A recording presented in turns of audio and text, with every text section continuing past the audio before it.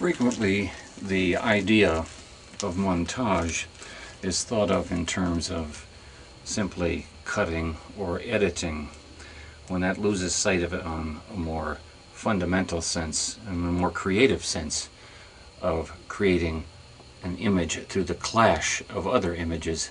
And in the mind of the viewer, it creates a much more heightened sense and grasp of what the director is trying to do.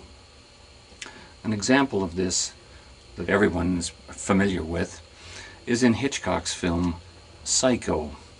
It would have been one thing to shoot in one take, one long shot, Janet Leigh being stabbed in the shower, but instead Hitchcock has decided to interlard different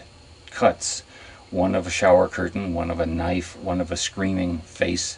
of Janet Leigh, and finally you end up with the blood going down the drain with the water and Janet Leigh's face on the floor. But by interlarding these cuts, Hitchcock has created something far more fundamentally terrifying in the mind of the viewer, and in the sense of the clash of the images that you get, it's far, far more affecting on a viewer's receptivity, on the mind of the viewer when he sees these interlarded images and the clashes they create. The mind of the viewer creates something above merely what the images convey.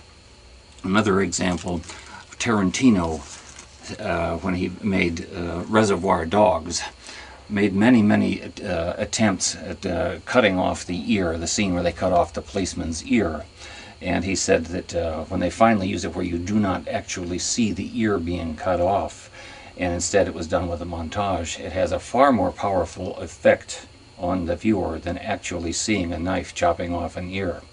So the idea that with montage you create a clash of images, separate images, juxtaposed, that the viewer, through his mind putting together the background of what's happening, you get a much more heightened effect. Another example is in Robert Bresson's Pickpocket, the ballet of the hands,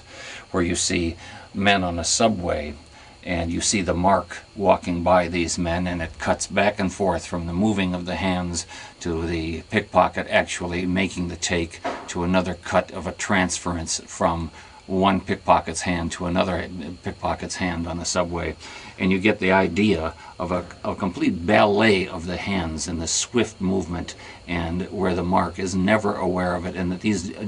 pickpockets are actually artists performing, rather than fundamentally taking it in one shot of someone walking by and having his pocket picked. By having Bresson use these multiple images,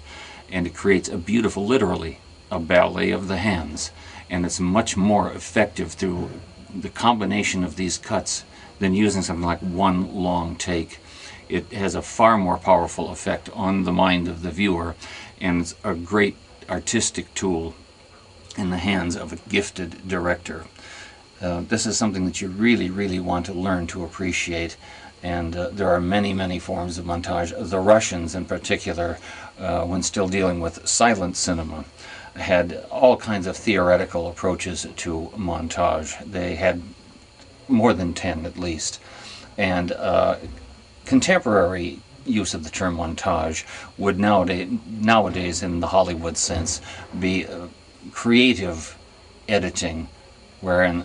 multiple images cause the viewer to see a whole different view than simply recording it in one shot. And in those series of different interlarded shots, the mind of the viewer creates along with the director, so that you get a much more powerful response, visual and mental response, in the viewer than something that would be done in one complete straight take.